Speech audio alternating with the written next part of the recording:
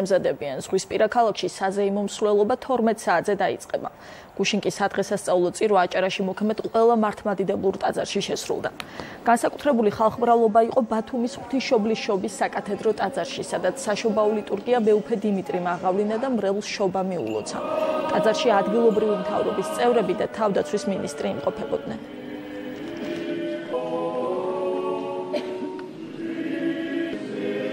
გულოცავთ დღევანდელ ბრწყინვალე დღესასწაულს ქრისტეს შობას სრულიად საქართველოს და მთელ მართლმადიდებლურ სამყაროს. ეს არის დღე, რომელსაც ადამი და ევა და სრულიად კაცობრიობა მათთან ერთად ელოდებოდნენ. უნდა შობილიყო ის, ვინც გამოიხსნა კაცობრიობას სოდვისწყებისაგან და სიკვდილისაგან.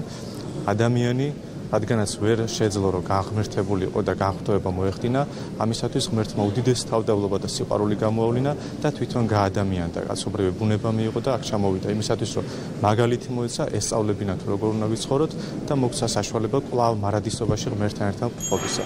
დღევანდელი დღის მადლით თითოეულ ოჯახს მინდა უსურვო უფრო მეტი უსაფრთხოება, კეთილდღეობა და ჩვენი ქვეყნის სტაბილური განვითარება. მინდა მიულოცო ქრისტეს შობის დღესასწაული სრულიად საქართველოს, ჩვენ ქვეყანას, ჩვენს რეგიონს.